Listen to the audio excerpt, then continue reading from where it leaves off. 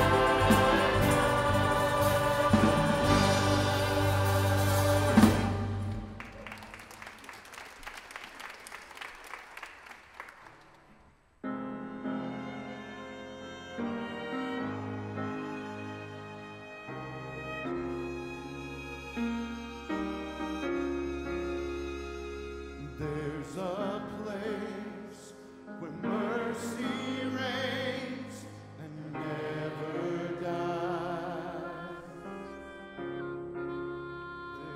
There's a place where streams of grace flow deep and wide, where all the love I've ever found comes like a flood, comes flowing down. At the cross, I surrender my life. I'm in all of you. I'm in all of you. Where your love ran red and my sin washed white, I owe all to you. I owe all to you, Jesus.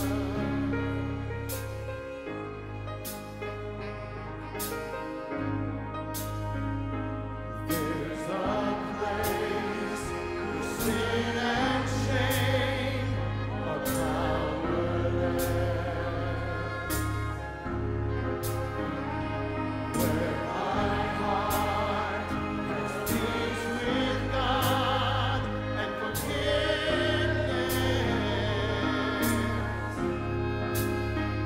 where all the love I've ever found comes like a flood, comes flowing down.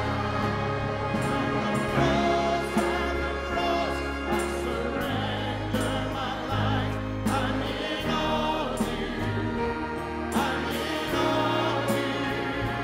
Where your love ran red and my sin washed white, I owe to you. I owe to you. My hope is found here, on holy ground. Here I bow down. Here I bow down.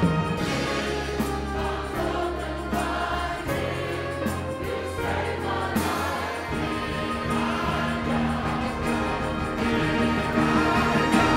At the cross, I surrender my life. I'm in all of you. I'm in all of you.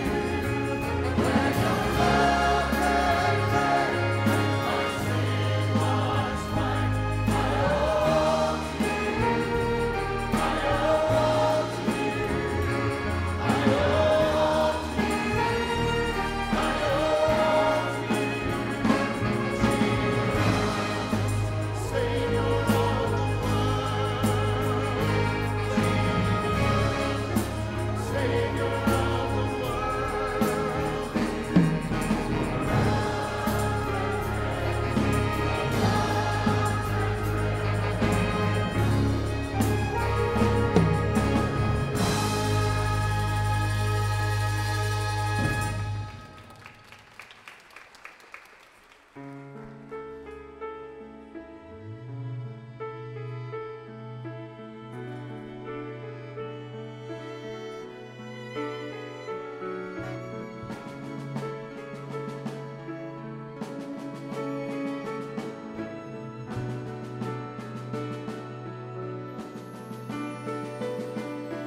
He became sin, who knew no sin, that we might become his righteousness. He humbled himself and carried the cross. Love so amazing, love so amazing. Jesus Messiah, name above all names, blessed Redeemer, Emmanuel.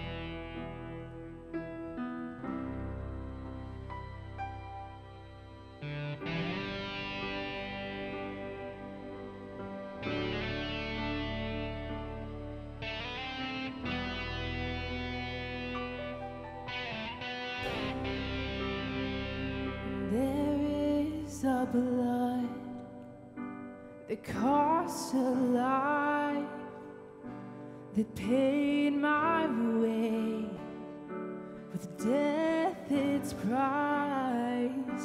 And when it flowed down from the cross, my sins were gone, my sins forgot.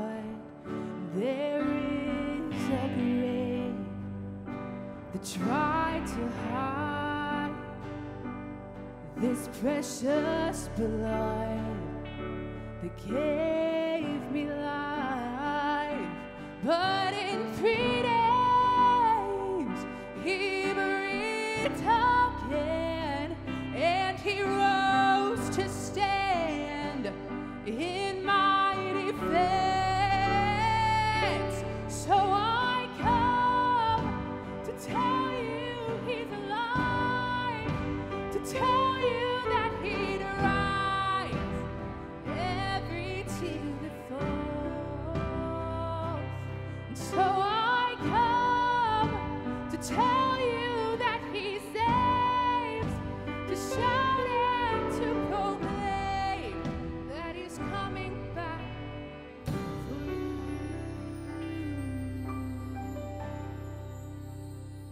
And there is a blood that sights the blind, that heals the sick, and the lonely finds. And it has the power to free the bound as chains they fall upon the ground. So pour it out to cleanse my soul, and let his liquid go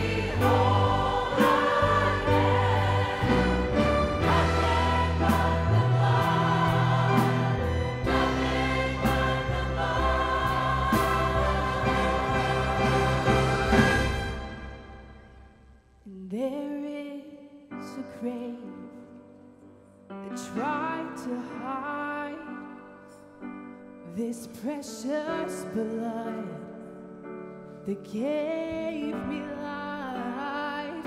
But in 3 days, he breathed again and rose to stand in my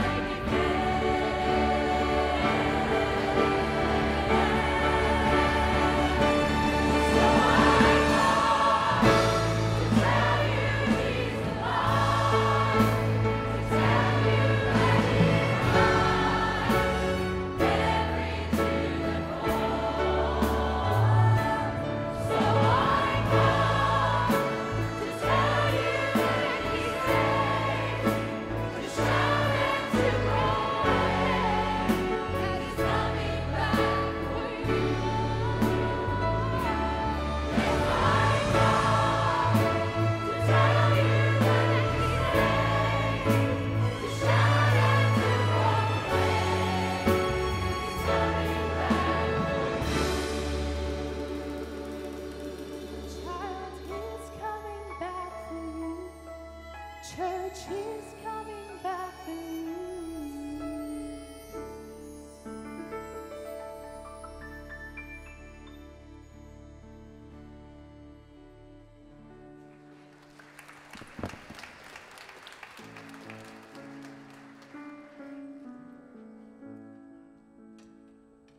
Welcome, First North family. Thank you for worshiping with us today. We're excited to share some upcoming opportunities with you. Next weekend marks our highly anticipated Impact Weekend, the pinnacle event of our student ministry. To celebrate in style, we're shaking things up with one special combined service on Sunday at 11 a.m. Bible Fellowship will meet as usual at 10 a.m. Join us for worship featuring student favorite Justin Warren, plus an inspiring message delivered by Dr. Jay Strack, president and founder of Student Leadership University. It's going to be an amazing Sunday, filled with celebration and inspiration as we come together to honor the transformative work of the Lord in the lives of our students. See you there.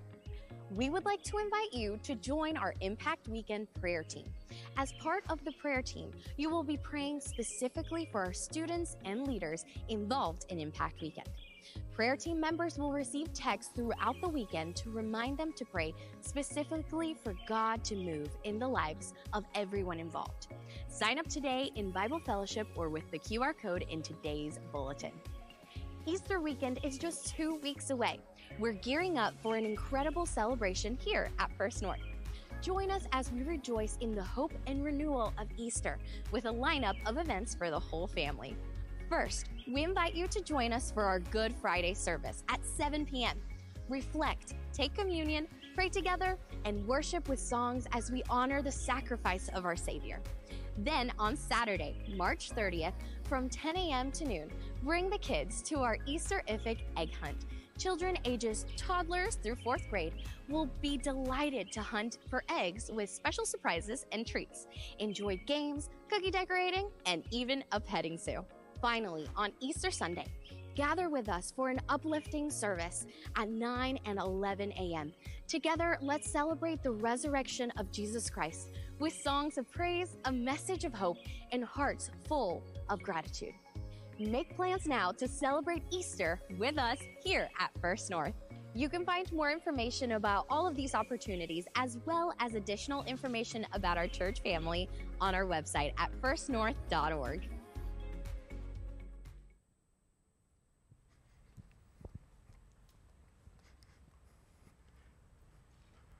Well, we're delighted that you are here this morning with us.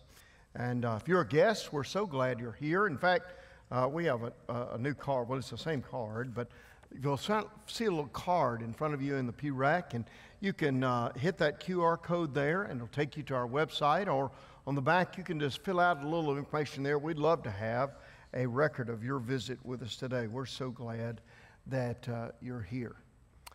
In 1983, it was September the 1st, 1983, we had one of the worst air disasters in history. Korean Flight 007 took off from New York and was on its way to Seoul, Korea, by way of Anchorage. Stopped in Anchorage to be refueled, and then took off there, headed for Seoul. But the crew made a small mistake. So small that probably when the plane, which was a 747, took off, it was about, and I've studied this, it was about maybe a couple of 100 feet to the right of its flight plan. And for some reason, they never adjusted. And so over the next several hours, that several hundred feet became a couple of 100 miles. And all of a sudden, this 747 that was flying towards Seoul was off course by, as I said, 200 or 300 miles and entered Russian airspace. It was a time of the Cold War, and relationships weren't good between the United States and Russia. And they thought it was a spy plane, or at least that's what they said. They didn't even admit this for several years.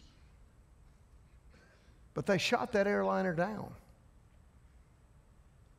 They said it was a mistake, and until the Soviet Union collapsed, no one knew the truth. We never even saw much of the information until after that. 269 passengers and crew lost their lives as those Russian fighters shot down that airliner, thinking that it was a spy plane that was made to look like an airliner. All of those people lost their lives because they made a mistake, a very, very small mistake that started out literally with just being a few feet off course. But as they kept going in the same direction, they got further and further and further off course. As I read that story and kind of went through the information, and much of it I did not understand, I thought about how that in our lives, many times, we get in situations that happen just like that. We start off and we just get off track a step or two. In our vocation, in our thought life, in our marriage, in our priorities, our families, our personal habits. And we get off and we just say, well, it's not too bad. It's okay. We're flying along here, don't know the difference. And all of a sudden you're in dangerous territory. And the result is that you can lose your life. As followers of Jesus Christ, God gives us clear direction. We're in a series of messages now on the Sermon on the Mount, which was the greatest sermon ever preached. And if you have your Bibles, I want you to turn with me to Matthew chapter 5. And in Matthew chapter 5 there, we have just gone through the Beatitudes. And there are two things here that are critical, and I put these in your outline, is that as we're going to talk about salt and light today. When you talk about salt emphasizes, is looking back at these Beatitudes and emphasizes what a Christian is. Jesus has given us a picture of the character of a follower of Christ. This is what we are supposed to look like. And he gives us those 8 Beatitudes that are saying to us the way that we ought to live. The result of that is that we become the light of the world when we become followers of Jesus Christ. When we become followers of Christ, then the light emphasizes what a Christian does. Salt talks about what a Christian is. Light talks about what a Christian does on a daily basis.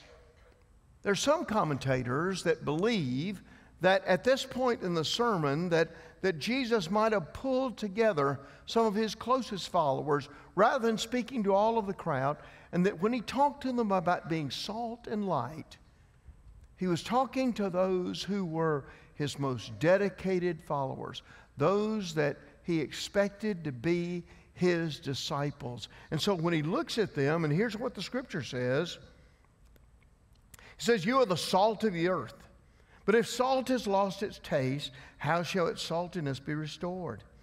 It is no longer good for anything except to be thrown out and trampled under people's feet. You are the light of the world. A city set on a hill cannot be hidden. Nor do people light a lamp and put it under a basket, but on a stand, and it gives light to all in the house. In the same way, let your light shine before others, so that you may see your good works and give glory to your Father who is in heaven. I want you this morning to think of us as a small group that we've pulled aside. We've come out of the world for the moment. There's a whole mess of stuff going on in our world. My goodness, we hear bad news every single day. There's no question about that. We see the terrible things that are happening around the world, the conflicts. We see the incredible problem that we're facing in our country with illegal immigration, and not just illegal immigrants, but those that are bringing the worst of the worst are just walking into our country. What are we to do? Where are we to stand? Everybody's got an opinion. But just for a moment, let's kind of walk off to the side here. And as Jesus speaks to us about what it means to be salt and light, and it gets down to the point of what is your responsibility? You. I'm not talking about us as a nation, or us as a state, or a community, or even as a church. What's your responsibility? What is it that you need to be doing? What is it that you have the capability to do because you're a follower of Christ? This is the difference that being a follower of Christ makes in every life. And He gives you and gives me the chance to make a difference in the world in which we live. Starting with the very smallest things, focusing on staying on course in our lives, following the path that God has set before us. Won't you pray with me? Father, as we come before you today, Lord, we pray that you'd help us to understand and see what you have for us. God, not only do we want to understand that theologically, we want to understand it practically. We want you to show us what we can do, what we should do. Lord, use these examples today so that we can not just wish we could make a difference or wish that somebody would do something, but that, Father, we would commit in our hearts and lives to be that person that makes a difference. And we commit this time to you. Thank you, dear Lord, for being in our presence. Give us special attention now, we pray. I pray you would speak. In Jesus' precious name we pray. Amen. You just saw our announcement video, and Maddie did. And I want to mention to you, because there are no better examples of this. You have an opportunity. I have an opportunity just in these next few weeks to make a huge difference in the lives of people, to do things that God wants us to do, that God wants us to be. Next week we have our Impact Weekend. This is a very big event. For those of you that are not familiar, it's a very big event in the life of our church. We'll have just a large number of teenagers from all across our area. I was told just this last week we've got some teenagers that are going to be in the midst of this weekend that have literally never been in a church in their life, ever. And so we're going to have that weekend. We'll be having sessions of music and fellowship and fun and games. Our speaker next week will be Jay Strack. Many of you know Jay. Jay is a longtime friend of mine. In fact, I would say that in the people that I know, I'd say Jay Strack has been one of, at least in the top 5 minds that I ask that I've ever known. Next week, as a culmination of Impact Weekend, we're going to have one service on Sunday morning. We've got all of those kids, and they're they're going in every direction. And so we'll have our regular Bible study at 10 o'clock. And we're asking you, our 9 o'clock service, to join us at 11. I want that because, first of all, I want you to hear him. We could do that service. But I want you to see what happens there. I want you to see what takes place. So I know that's a little bit of a different change in your schedule. But our Bible study will meet at 10. And then our worship service will be at 11. Jay has a message. I talked to him about it this week. About the future, about how the world seeks to steal your future. And that's what's true for you and what's true for me. Jay leads Student Leadership University, which I think is the finest youth training event in America. There is no conference for young people that puts them more on the cutting edge and gives them more information than Student Leadership University. And so this is great. Not only that, but Jay is very attuned to what is happening culturally here and around the world. Has traveled literally all over the world, has a great perspective. This is a Sunday you do not want to miss. You don't want to miss it for several reasons. One, you want to be here to encourage those kids. Secondly, you want to be here because it should be a product of your prayers. You heard Maddie mention that we're praying. We're taking those kids. If you've not signed up for that today, you should do that today. You will have the name of a young person that you're committed to pray for during that weekend. You may not know them, but you are to pray for them, lift them up. We've done that before. This is a crucial part of the weekend. It is not just the speaker, not just the music, not just the food. It is the prayers of God's people for these kids who face the greatest challenges, greatest number of challenges in the history of our country as teenagers. We cannot miss this opportunity. We don't bring anybody in to pray, and we don't bring anybody in to care. I mean, obviously they care and they pray, but you are a very important part of that you bow your head and say, Lord God, put your hand on this young person. Put your hand on this young lady. Be with this family. We don't know the circumstances from which they come in many cases, but this is oh so very important. You're going to enjoy the service.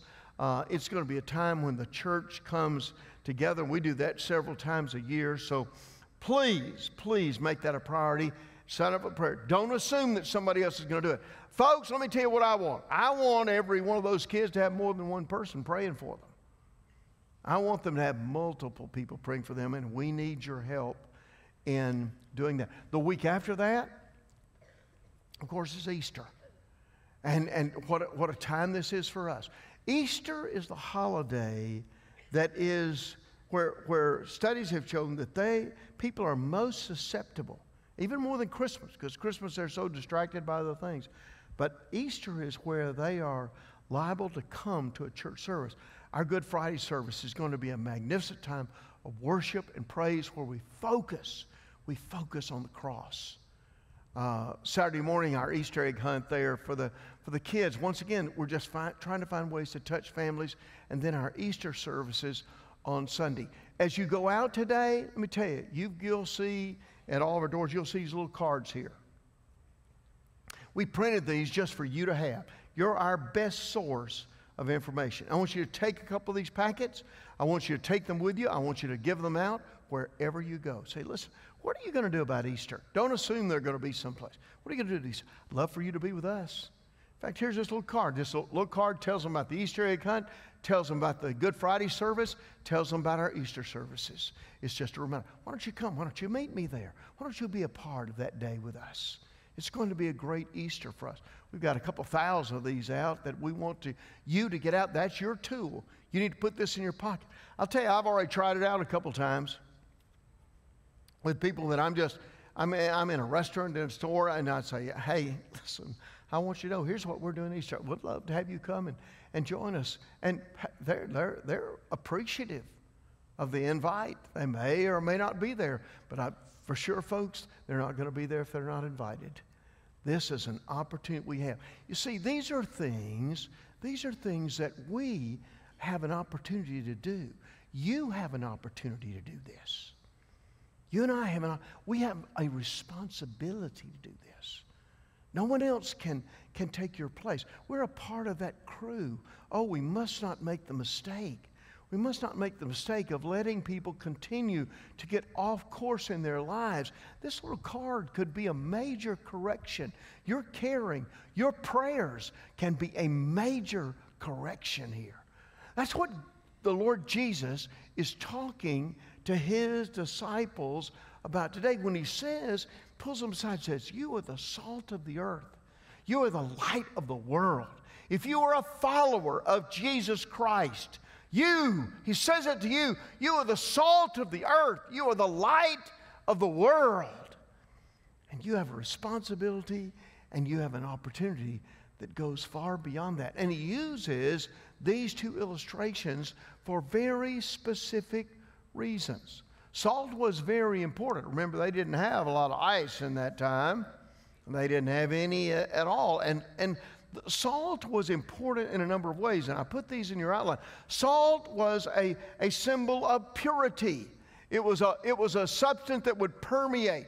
It would permeate food, and it would be as we're going to see in a moment, a preservation of that. But that salt had that purity about it. That's what we're to be. We're to be different. When we walk out of the church of Jesus Christ, people should see, hear in our conversation, see it in our actions, that we are different. There's something that's not quite the same, not weird, not crazy, just different. But we should be different. People should be able to tell. They should be able to see that. I had someone recently that was saying to me, telling me about an instance there where they had a conversation with someone, and they weren't very close, good friends with them, but not extremely close. And all of a sudden, the person says to him, you know, I can share this with you as a brother in Christ. And he didn't even know that she knew that he was a Christian. And I said to him, let me tell you something. You're sharing with this person that you're a Christian and you don't even know it. It's the way that you talk. It's the way that you act. It's the perspective that you have. And they see it in your life. That's what happens. You may not even have the real plan before you, but they see it because you're the salt of the earth. The salt gives flavor. We know that. Most of us use too much salt in our food. That's where it kind of breaks down a little bit spiritually, because it gives great flavor. It cleanses. It purifies in that. It is a cleansing agent. It develops. There's one thing that some commentators said. It develops a thirst. You eat too much salt, you're going to be thirsty, and there is a thirst there. The salt in culture creates a thirst for the things of God. I want to know more about what does that Jesus mean to you? What does it mean for you to be a Christian? How do you handle those problems in your life? What happens in your family? What happens in your work? And we become an agent of cleansing, and it creates a thirst in the lives of people. And lastly, it preserves. They use salt to preserve, for that meat, for that food, to preserve that so that it would last longer, which was a major challenge in its culture. And so that salt is a very mechanical substance that is used to help people survive. But then he goes on and he says, not only are you the salt of the earth, he says, you're the light of the world. You're the light of the world. A city on a hill cannot be hidden, nor do people light a lamp and put it under a basket, but on a stand, and it gets light to all in the house. Light is meant to be seen. And you say, boy, Dick Tracy, man, Pastor, you're so smart there. Hey, that's the truth. You can't do anything without that light. It's meant to be seen. It draws attention to you. It draws attention to you. It gets your attention every single time. We have a thing in our house that's driving me crazy. And my mother-in-law used to, she was amazing for finding gadgets. She'd have every kind of gadget you possibly have. So I found these two. They were lights there, and I didn't know what they were. Little lamps that were there. I couldn't even find an on switch on them. I didn't know what they were. And then I figured out they're lights that you sit around, and they're there in your house in the darkness. They're in the darkness. And if you walk in front of them, they'll come on. They scare me to death about 4 or 5 times a night. I mean, that's what they do. And so when you come in there, you walk into a dark room. They're meant to be night lights. I think they're meant to be night lights for drug addicts or something. They just plays a psychedelic thing in your mind. I don't know. But anyway, you walk in this dark room and all of a sudden, ding! You got this spotlight on you. You can see everything. That's what light's supposed to do. Light does what it's supposed to. It lights it up. Light is made to be seen. People should see in your life and my life, in very small ways, the things that you say, the things that you do, the service that you have for others, the care that you have for others. They see the light of the Lord Jesus. So it is meant to be seen. It drives out the darkness. Folks, all we hear about is darkness. As I mentioned a moment ago, we don't have a lot of good news, you know. The news is always going to lead with the greatest crisis. Never the good news. Everything that's bad. We've caught this person lying. We've had this crime. We've had another person killed. We have this international incident. It goes on and on. But light, the light of the Lord Jesus, that God loves you, that He sent His Son to die on the cross for your sin, it lights it up and drives out the darkness. It doesn't matter what happens out there and what's going to take place. He is the King of Kings and Lord of Lords. We become the light of the world so that people can see the truth. And most of all, that light is a guide for your path. It's a guide for your path, and it's a guide for the path of others as well. You show them the way. When you're the light of the world, you give them a picture of light. You drive out the darkness. And they are able to do what God would have them to do. That's the only way that they have hope in their life. They don't have any hope. They don't have any chance unless they see the light of the Lord Jesus. Listen, folks, everybody is trying to tell us about solutions. A philosophic solution, a psychological solution, an economic solution, an educational solution. Everybody's trying to show us the way, but it's the light that makes the difference. That's what happens in our lives. The light makes all the difference.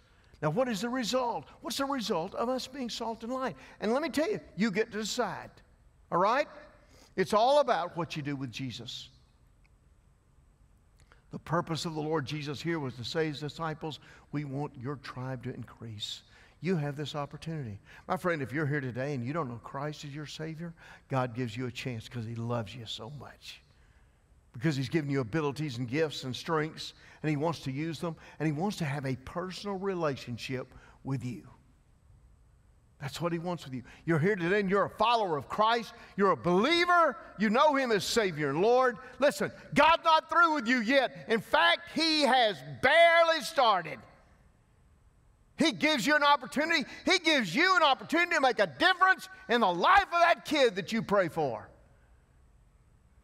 He makes a difference in your life when He gives you the opportunity to speak into their lives, to love them, to pray for them, to encourage them, to do what only you can do. God gives you that opportunity. I'm telling you, folks, let me tell you, God's giving you that opportunity all the time. It's there all the time. You just be amazed the opportunities that God will give you if you just look for that. And what happens is this. He says there in verse 16, in the same way, let your light shine before others so that they may see your good works and give glory to your Father who is in heaven. What are your good works? Well, I don't know. I don't have a lot of talents, and I'm not sure what to do about this or that. I don't know what to do. But God uses that in a great and wonderful way. I'm going to give you an illustration right here, and I put this here in the middle. Want to see what Impact Weekend does? Megan Harry is a young lady who grew up in our church, and she is serving now in the Middle East in a very strategic place with our International Mission Board. And she is she's in a mission program doing it there and having a tremendous time doing that, but in a very difficult spot in the world. And she was here recently, and so we had her speak to us. I want you to hear a word from her because you're a part of this. We've got other kids that are going to be like Megan. We've got other kids that will be called to the mission field. We've got those that are going to be touched by this ministry. Here is where it ultimately shows up. But Impact Weekend is where it starts. I want you to see that illustration. So show us that video right now, Mary. Hi everyone, my name is Megan Harry and I'm serving with the International Mission Board in North Africa, teaching English. I grew up going to First North, and in these years the Lord called me to pursue international ministry at a Global Impact Conference. The leaders in the youth and other leaders in the church encouraged and supported me in this call by prompting me to pray about this daily to discern what next steps the Lord would have me take. I remember Impact Weekend, I was always prayerfully asking the Lord to speak to me, and He always did because I was waiting and I was listening to Him. It was always my prayer that I would take what He showed me that weekend into the rest of my year. The next step He had me take to pursuing my call was taking short-term trips with the church. And this is where He really grew my desire to share the gospel with internationals. A way that you can be praying for my people group is this month in particular. They're celebrating a holiday called Ramadan. They consider this month to be the holiest month of the year, where they are fasting and praying and doing all of these things to have dreams and visions of God telling them that they will be in heaven someday. This is their hope, the thing that they are trying to work for. So what we can be praying for them is that God will speak to them during this month because they are waiting. They are waiting for Him. But we can be praying that the one true God would speak to them and reveal the one way of salvation is through His Son, Jesus Christ. You get to be a part of what's happening there, and for a lot of you, you can't even find it on the map. You couldn't find it if we gave you a globe. But you get to be a part of it. Every person part. So you heard her talk about Impact Weekend, and as God began to put that in her life. And you need to pray for the Harrys in our church because that's a blessing for them to see that. And difficult as their daughters, they're serving around the world. But we get to be a part of that opportunity. That's what you get to be a part of as a part of the church of Jesus Christ. And so what we see there is that our good deeds are seen for God's glory. For God's glory. It's not important who's doing what and where. What's important is what is being done. What is being done for the glory of God. Because our good deeds are seen for God's glory. It's not so that you can wear medals or that you can be praised or you can be lifted up, but so that God might be glorified. And they draw attention to that which is important. That's what you do. I mean, and by the way, this is not about that you need to memorize the Gospel of Luke in the Greek or something, that you need to become an expert in systematic theology, or you need to travel around the world. Maybe that's what God has for you, but you just become and you be what God would have you to be, and that is to be salt and to be light and to make that difference. And what it does is it changes things. It affects our witness all the time. From the time you walk out of here, it impacts your witness. It impacts your values. You're there to say what is important, and it impacts your priorities. You see, when we're salt and light, the world is trying to pull us off track. Every single time, every one of us, the devil tries to distract us and put us in another direction. We need to keep our witness, our values, our priorities right on the line of what God would have us to be, that we are to be salt and light. That's the opportunity that God gives to us. We have those opportunities. I say, well, I'll think about that sometime. It's yours, and it's your opportunity right now. Join with me as we pray. Lord, as we come before you today, Father, I pray that you take all of these things that are very organizational. A lot of stuff has to be done. Rooms have to be set up, and programs have to be printed, and phone calls need to be made, and emails sent, and contacts made, and so much technically needs to be prepared, and lighting systems and sound systems, and Lord, you need to prepare leaders that are going to be leading these students in this group. Justin as his group as they lead music, and Jay as he preaches, and Lord, we as we pray. Lord, we pray that we'd step up and be what you would have us to be. God, I pray that this might show us as we look toward Easter, there are opportunities for us to invite, to share, to pray for those who need this so desperately. God, we pray that we might be, as it talks about here, that we might be salt and we might be light. That we'll be there to make a difference, and realize that just as we see in the life of Megan, that all of this is connected for us. And so we pray that you would give us the strength to do that. I pray for those that need to give their heart and life to Christ today. Those that need to come in the life of the church, we open the doors of this church. Lord, for those who you have put upon them a burden on their life, these prayer rails are open to come and say, oh God, help me to do what I should do. For those that need to rededicate their life, Lord, take us where we are and then take us to where you want us to be. And we'll give you honor and glory. In Jesus' precious name we do pray. In just a moment, we're going to stand and sing, and this little song says, come just as you are. That's what the Lord does. The Lord doesn't tell you, a lot of people go to seminary. You don't have to go to seminary. A lot of people will want to read these books. They're all fine to do. But God says to us, He takes us, thank God He takes us right where we are and makes us into what we can be. Would you say yes to Him today? I'll be here. Other ministers will be here. Would you make that commitment to Him? As we stand and as we sing together, would you say yes to Him today? Come just as you are. Hear the Spirit call. Come just as you are. Come and see. Come receive. Come and live forever. Come just as you are. Hear the Spirit call. Come just as you are. Come receive Christ the King. Come and live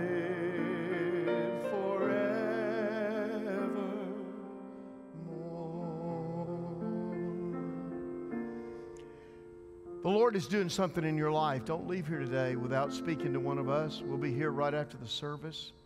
This is a time filled with opportunity. As you go out, pick up the little cards here. Take them with you. You can't use them if you don't have them. Okay? Grab some of those.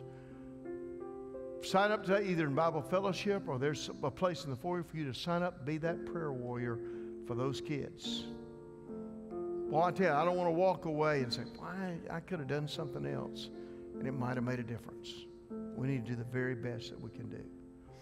One other word before we leave. Some of you saw it in the email I sent this week. Doug and Lou Lynn Turner have served us many years. Doug for 24 plus years. Our children's director. Lou Lynn's worked in our preschool. they've thought about this, prayed about this. We've talked a lot and about this, and they are planning on retiring from those ministries. Lou Lynn's going to stay involved with our school, but they feel this is the right time for them. They're not going anywhere. They don't have any other plans in this. They just think this is what they should do right now. They've been such a great asset. They've made multi-generational impact on our church. So I want you to pray for them. You'll be seeing more of this because of Easter and all these things. We'll put on your calendar April 14th, because that's Sunday where we're going to recognize them in both services. Their families will be here. You'll be seeing them.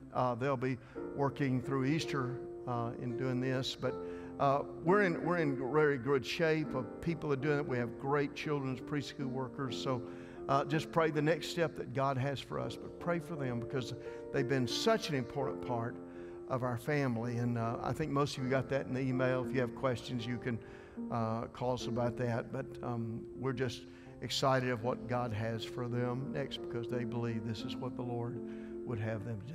Hope you'll go to Bible fellowship today. There's a place for you. If you don't know where that is, you can ask somebody in the foyer there, and they'll be glad to share with you. Let's pray before we go. Father, we are in a time where there is a lot of stuff to do. Great opportunities that are all connected to one another. I pray, Lord, right now for that Impact Weekend. I pray that we'd come by the hundreds and just say, we want to be prayer warriors for these kids. Pray for Jay as he prepares. I pray for Justin as he prepares. I pray for Ben and Amy, Lord, as they've been working day and night on this. For Stephanie, as all of our youth leaders have been working on this literally for months. God, we pray that you'll bring great fruits and a harvest in this time. And we're going to give you the honor and the glory. And thank you, dear Lord, for letting us be a part of it. We look to Easter with a great anticipation of what you're going to do in our midst. And Lord, for all of those in our preschool children's ministry, and our music ministry, our worship ministry, our Bible fellowship teachers, as we come toward this Easter time, that Lord, you'd use every bit of it for your honor and glory, that people might see that we're the salt of the earth and the light of the world. Bless us this day, we pray. In Jesus' name, amen. God bless you. Thank you for being here.